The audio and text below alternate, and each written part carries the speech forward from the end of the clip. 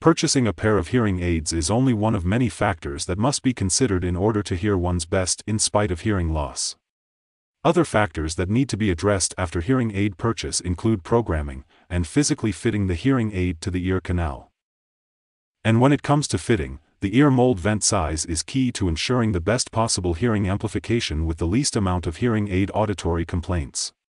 Now, a hearing aid vent is basically an opening in the hearing aid dome or ear mold. The vent can be very large or extremely small or even absent. However, choosing the right vent size will impact four things: occlusion effect, natural sound transmission, feedback, and low-frequency amplification. First is the occlusion effect.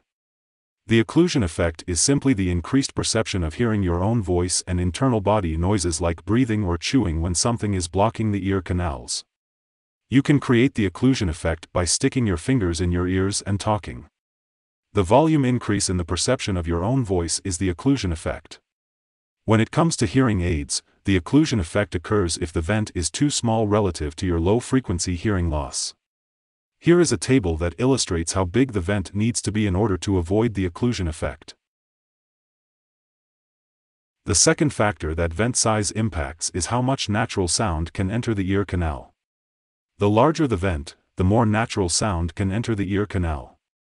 If you're like most people, you have good low-frequency but bad high-frequency hearing.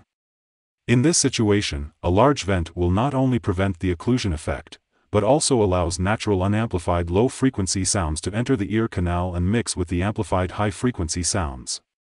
Such blending of natural low-frequency with amplified high-frequency sounds results in the best possible outcome in achieving normal hearing that sounds natural. If the vent size is too small, not only will it prevent you from using your better low-frequency hearing, it could actually make your low-frequency hearing worse, resulting in poor sound quality and reduced speech understanding. Then the question becomes, why not use a big vent all the time? Unfortunately, the bigger the vent, the greater the risk for feedback, which is issue number 3. Feedback is whistling or warbling that occurs when the hearing aid microphone picks up and amplifies any sound that leaks out of the ear canal in a cyclical manner.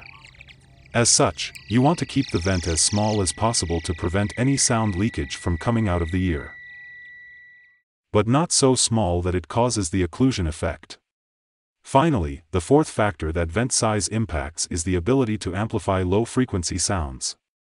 If the vent is large, it is impossible to adequately amplify low-frequency sounds, as it will all leak out of the ear instead of being trapped inside the ear canal. With such sound leakage, the low-frequency sounds will go unheard. As such, if you do have a low-frequency hearing loss that requires amplification, you have to make the vent size as small as possible.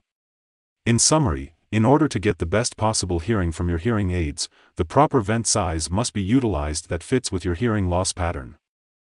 The goal is to make the vent as large as possible to minimize occlusion effect, but not so large that you get audio feedback and loss of any low-frequency amplification.